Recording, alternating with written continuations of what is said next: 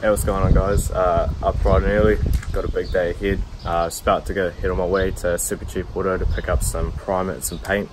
Today I'm going to be painting the intercooler on the Cefiro, just tidying up a bit and give a little update on the Skyline as well, so stay tuned.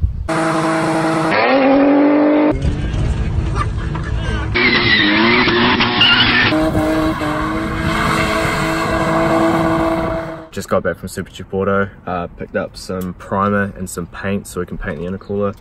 Just got some cheap and nasty shit, does it go just as good. Right, so the first thing I got to do is, well, take the bumper off, but the bumper, as you can see, is already off. Next thing I got to do is just take this grill off. Alright, so I got the grill off, and now all I got to do is just undo bolt here, bolt under here, and just another one over here, and then just take the hose clamps off on either side of it, and then the thing should just drop right out.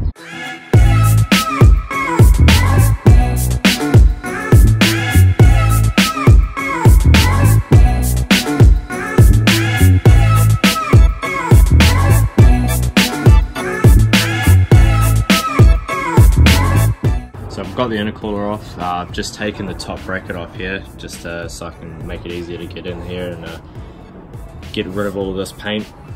Chuck some rags in here and taped up the ends just to stop any dust and paint and things like that from getting in there. Don't want that going into the motor later on. But I mean, yeah, you can see why I want to sort of paint this up and make it look a lot better than it does.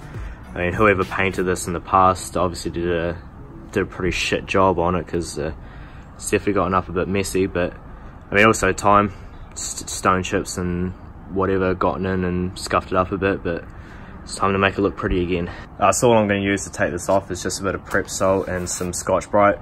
Just going to spray it on and spray a bit on here and just lightly scuff away at it, and yeah, should be able to take the paint off just by that.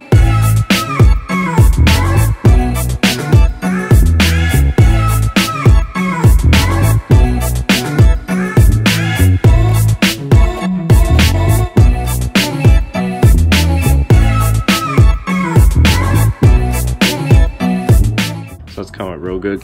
Prep salt took all the paint off, just watered it down, rinsed it off, made sure no crap was left on it, and just airbrushed it dry. Managed to not fuck any of the fins up, so it's still gonna have good flow. Just gonna go over it with some primer and some paint and then see how it turns out.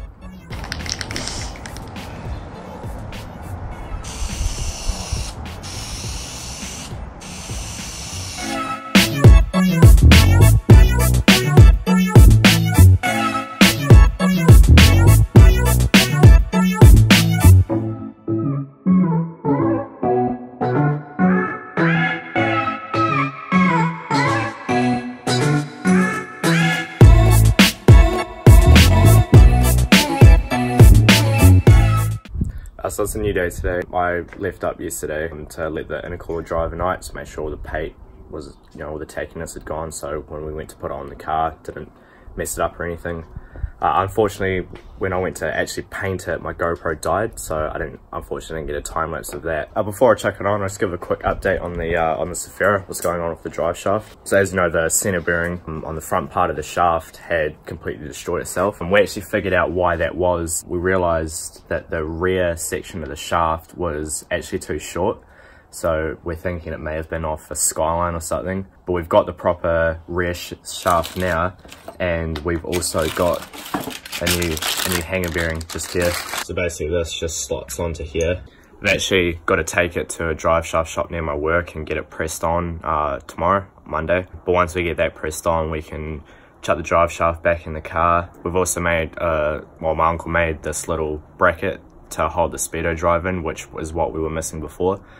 So get all that done, get the oil back in the gearbox, and then it's off to get a few small wiring things sorted, and then it's pretty much ready for cert, so it's going to be pretty cool when it's done. But yeah, here's the intercooler. I think it turned out pretty well considering I've never painted anything in my life before. Also got the bracket here, gave that a quick paint as well. So let's get that chucked on the car and see how it looks on there. Let's chuck some rags in the intercooler piping here overnight to stop any some dust and any other shit from getting in the piping. Intercooler's back on, looks pretty good. Grill's in. It's time to put the bumper on now and see how it really looks. how to put your bumper on. Zip ties, drift spec G. Alright, bumper's on now. Looks pretty good. Nice and stealth and tucked away. Maybe in the future I'm going to paint the piping on the side of it to maybe hide it a little more, but no, I'm pretty happy with how it's turned out. So the intercooler's all done, bumper's on, and it's turned out pretty good. Turned out a lot better than I thought it would. You know, I've never really painted anything before. So all we've got to do now is get the fans wired up, get the alarm and immobilizer wired up, and sort the drive shaft issues. And then pretty much once all that done, it's just got to go for alignment, and then it's ready for cert. And now about the Skyline. The Skyline is actually sold. The reason for selling it is I bought it for a really good price. I bought it for $4 grand, and I sold it for almost 5. So I made good money on it. And the original plans for it were to build it more like a track car, so I could go out and learn how to properly drift. But it did have live reg, so I kind of feel a little bit weird about taking a car off the road that's live and turning into a track car. So I think what I'm going to try and do is try and find a Sylvia that's deregistered and still build the 25 pretty crazy front facer, big turbo injectors and a link ECU. And still try and get about 400 horsepower out of it. But yeah, in a deregistered Sylvia. Another good thing about going to a Sylvia is that obviously the steering setup in them is completely different to a Skyline. It's a lot better suited for drifting. Excited for that to come. It'll probably be in a few months. I think I'm going to focus on finishing the Cefiro before I go actively looking for something else. It's, you know, save a bit of money as well and try and find something that's going to be perfect for what I want. Cheers for watching. Like, subscribe, comment, all that crap, and yeah, stay tuned for the next video. Cheers.